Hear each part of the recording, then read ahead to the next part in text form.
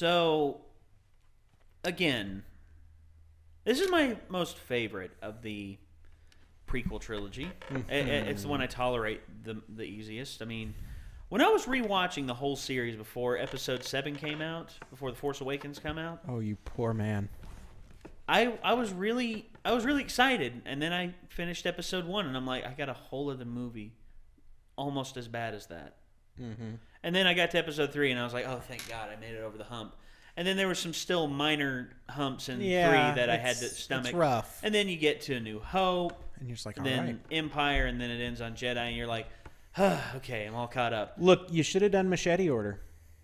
4, 5, 2, 3, 6.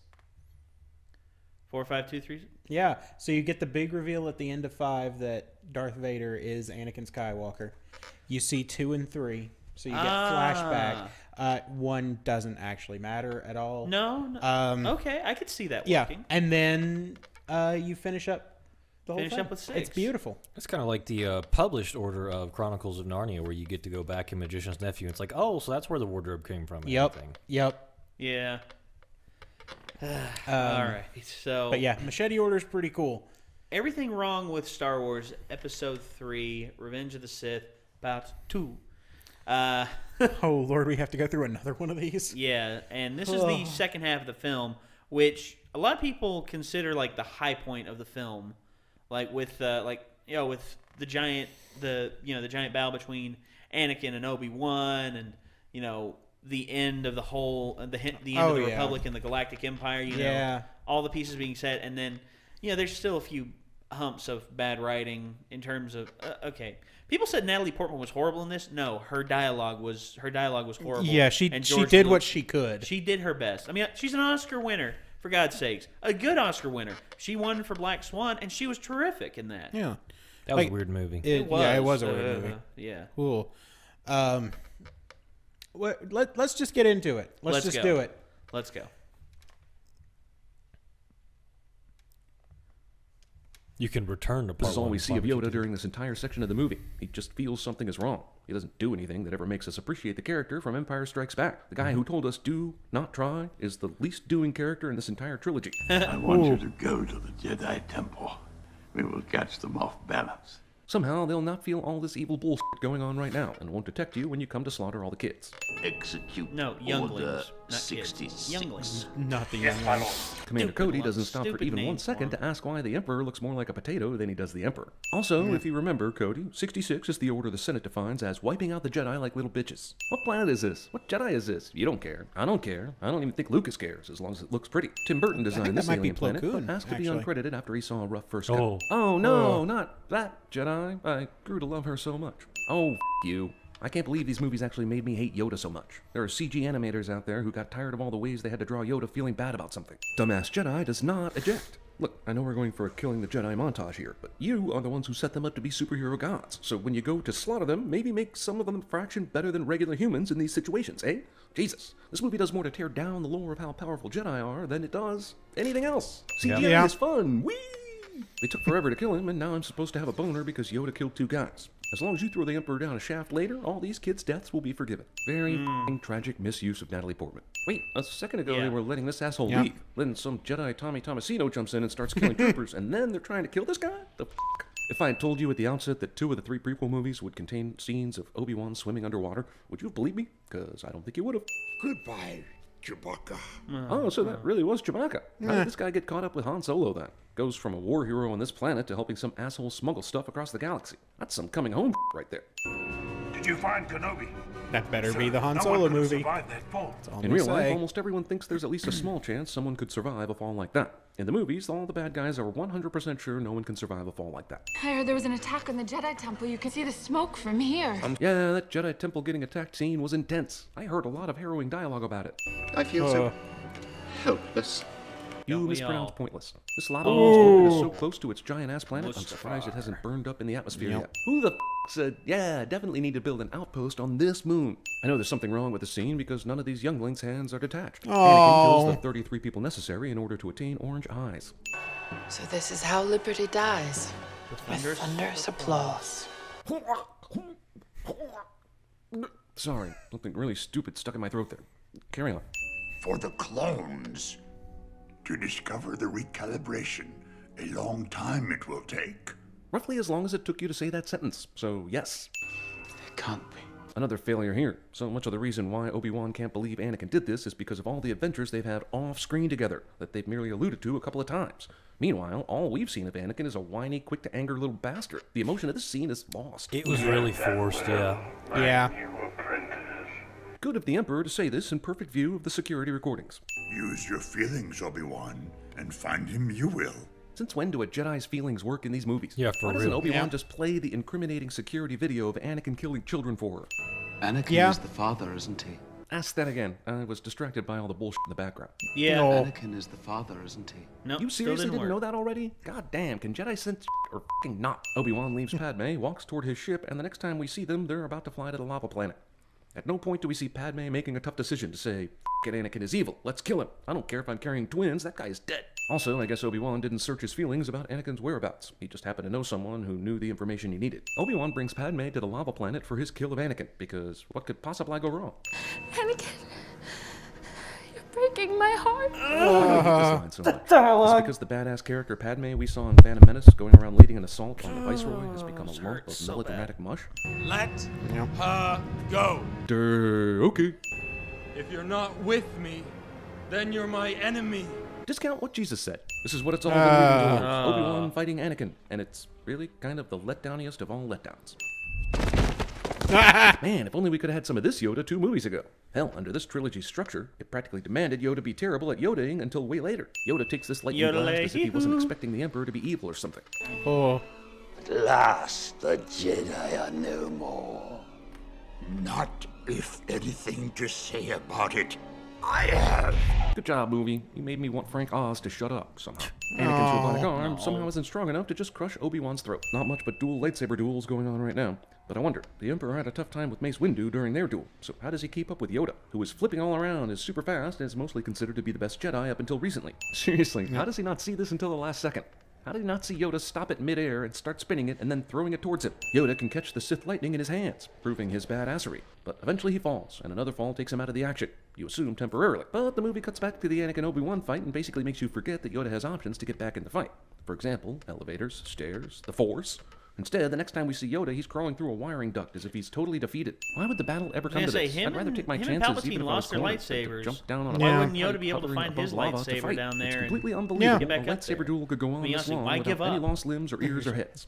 Apparently not being nearly epic enough, the Obi-Wan-Anakin fight now has to feature them falling on a large metal thing that we have no idea what its purpose is other than to make lightsaber fights more dramatic. Because Lucas only has so many ideas, here's a hero after a near defeat falling from the bottom of a hovering space building into an awaiting rescue ship driven by the handsome minority side character. In case you haven't seen Empire Strikes Back. Who just so happens to be Leia's Into adopted father. exile. I must go. Failed, I have. I know we need a reason why Yoda goes to Dagobah, but he very much gave up the fight with the Emperor too soon. All the cool stuff Yoda did in the past 10 minutes, forget about it. Yep. How fortunate is it that this tower stays upright while floating down a river of lava it's being consumed? Oh, it. My lack of interest should be beyond obvious by now. Just tell me when it's over. This is supposed to be epic, but it feels like a guy who just learned After Effects creating his own fan fiction and sharing it on YouTube, which was founded the very year this movie came out. Coincidence? Well, wait, it's aren't true. they powering their pieces of metal junk Was to it fly over this 3 in lava the pit? morning? Yeah, Like, 3 this in the is a morning talent was that could the have one gotten I a lot saw. more use over time. Basically, this means you can fly, as long as you have a thing underneath you. It's over, Anakin! I have the high ground! Yep, movie about superhero Jedi freaks that can leap small buildings will now somehow be decided by a couple of feet above sea level, because Sun Tzu. I have the high ground! So did Darth Maul, and you saw how that turned out. Also, even if high ground mattered, why would Anakin need to give up in this instance? Can he simply drive back to where all this started, or find another spot to dismount? It was said that you would destroy the Sith, not join them! You're still on about that? Stupidly, You were the Obi-Wan takes chosen pity on his one. former student and walks away I before say that to confirming the his pen death. that I Terminator always have Genesis. on hand that Ah. runs out of ink. Are there really no human doctors left in this world? Everyone here gets treated by a Big Hero 6 dressed in Johnny 5 clothing. For reasons we can't explain, we are losing her. It's called the She Wasn't in the Original Trilogy disease. Oh. Padme names her kids as they exit her womb, which is simply unnatural. It's like Lucas said, no one will know who these kids are. Better have Padme name them as soon as they pop out. I see Padme went to the Close Your Eyes and Tilt Your Head school of movie deaths. It seems in your anger, you killed her. Darth Vader believes this. Also, wow, lying liars and the lies they tell. Isn't he already Darth Vader? Does he really still need manipulating? Yeah. Yes? I mean, no. No. We must take them somewhere where the Sith will not sense their presence. We'll take Luke to somewhere like, I don't know, Anakin's old home planet. Why the hell not? And what of the boy? To Tatooine. Do his family send him? It's almost like they forgot the guideline they set just 20 seconds earlier. I will take the child and watch over him. Kinda. Also, he and I will keep our same last names, because that pseudonym bullshit. Qui-Gon? How to commune with him, I will teach you. I'll also teach you about forgetting him, too. Have the protocol droid's mind wiped. But not the Captain R2 unit. Antilles. He'll go on with all his memories, but forget he knew any of these people. Yeah, this saga would have felt incomplete without the Padme funeral. Good call. Jar Jar is extra sad about his own part in the fall of the prequels. I mean, Empire. Man, they buried her with extra hair, right? Did she have that wigged out in the closet somewhere already? That is a ton of hair, is all I'm saying. Discount long distance, not actually Peter Cushing. Movie thinks construction footage of a doomed thing will make for an exciting ending. And movie is wrong for the 147th time. Isn't Vader still badly 194th burned? time. Did they ever give him anything for that? That's gonna get infected. Touching Alderaan baby delivering scene is undercut by the future knowledge that all these people on this planet gonna die. Here, have a baby. Also, Jedi storks. Also, Owen and Beru age like 40 years while Luke ages 20 the next time we see them. Movie prequel trilogy thinks it's tied off all the loose ends, despite ending roughly 20 years from the start of the original trilogy. What about Luke's puberty? What about Leia's struggle with why her parents' castle has a ballroom but never has any balls? Also, are we supposed to believe that Luke got his double sun gazing habit from his aunt and uncle while he was 2 weeks old? Such poetry. Wait. Uh-oh. Oh, no! This is going to be easy. Flying is for droids. Oh, dear. Oh, I have a bad feeling about this. Always on the move. Sith moves are our speciality. I missed something? How did this happen? We're smarter than this. Do you have a plan B? And try not to upset him. Not to worry. We are still flying half a ship. Another happy landing. Hello there. So uncivilized. I have the high ground. Yep. There you go. Oh, man. Man. Oh, no. Hologram. Yes! Oh, no! Wow. Oh, wow. The sync counter's out of control. Oh, ×3. Come on. That's 25 plus Come on, 30. man. Plus 35 plus 40. Wow. Wow. Oh, no! It's off the charts. Wow.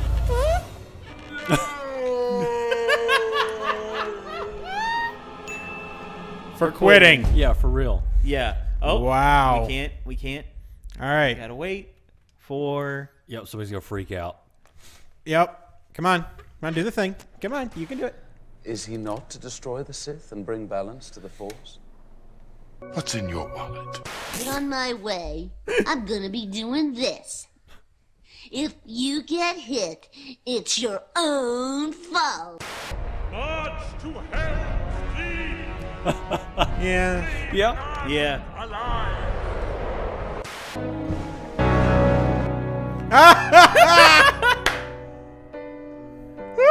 Skyfall. Yep. Beautiful. All I want is your love. All you need is love. No. No. My name is Inigo Montoya. Kill my father. Yes. Prepare to die. Gentlemen, we can rebuild him. We have the technology. There's a man out there. What do they call them during the war? You know, the pilots? Gremlins.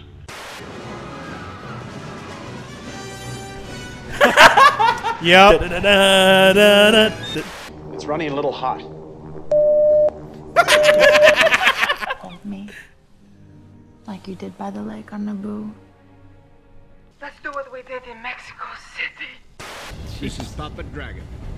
I want this mission high and tight. I want to be home for dinner. I want to be home. Avatar. The war is over. The war is over, sir. The war is over. They taste like burning. I will deal with this Jedi slime myself. You fool! Deliver the device to me, or I will destroy your ship. Galaxy Quest. Yep. Wow. Okay.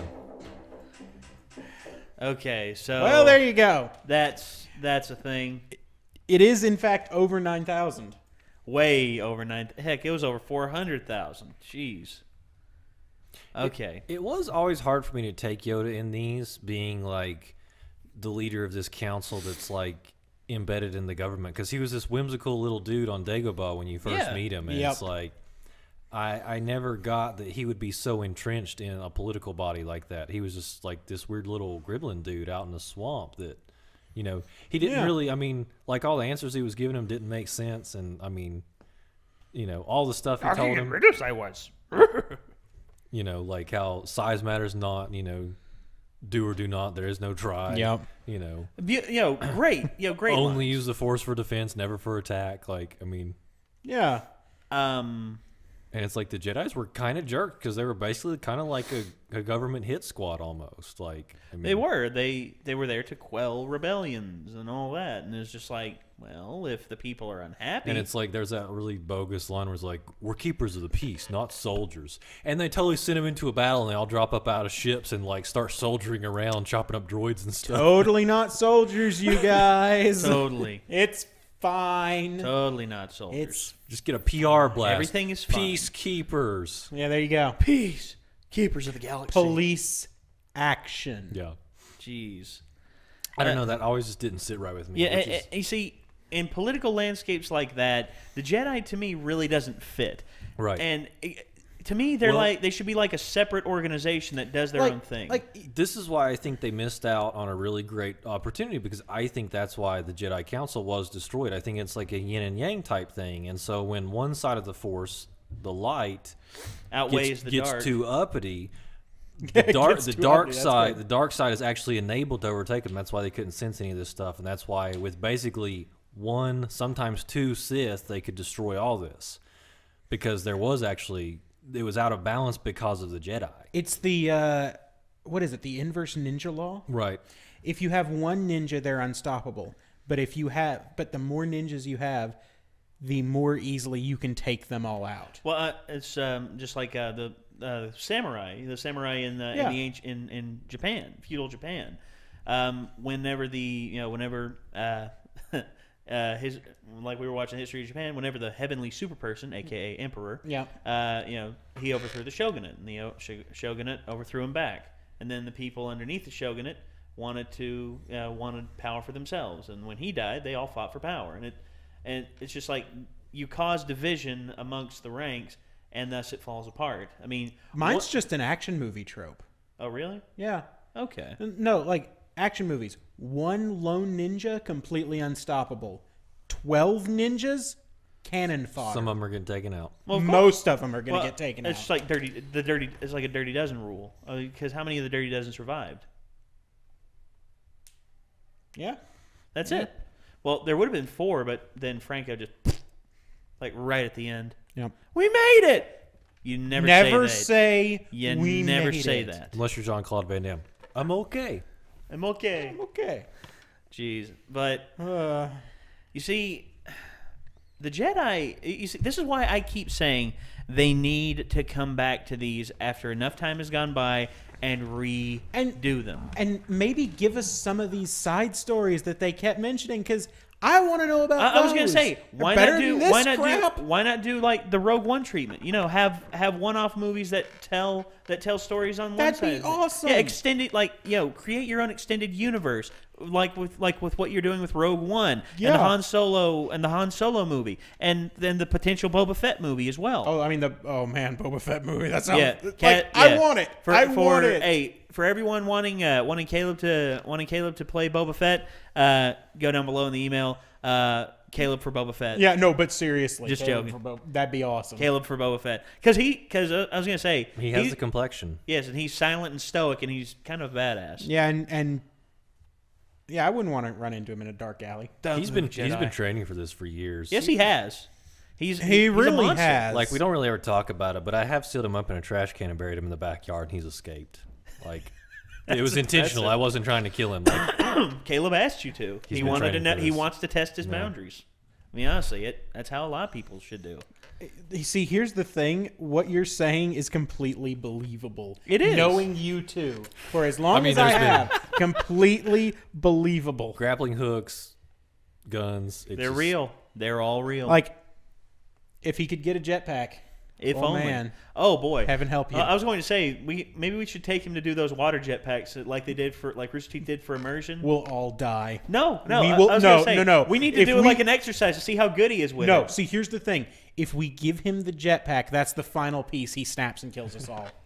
Why not? Well, it can only be done on the water. I don't care. He'll find a way. We'll just have to stay away from the lake. He will find a way. Caleb finds a way. But guys, what did you all think of this? I mean, we love CinemaSins. I mean, I love CinemaSins to death. Anything they do, I am in massive support of. And hey, they like us, as from what they've said on some of our videos. I mean, they like us, and hey, that's something cool as can be. But guys, thank you all for tuning into this. Check out the original videos down in the description. The original video down in the description below. Also, do not forget to check out CinemaSins. Give them some love. Show them all the love that you can.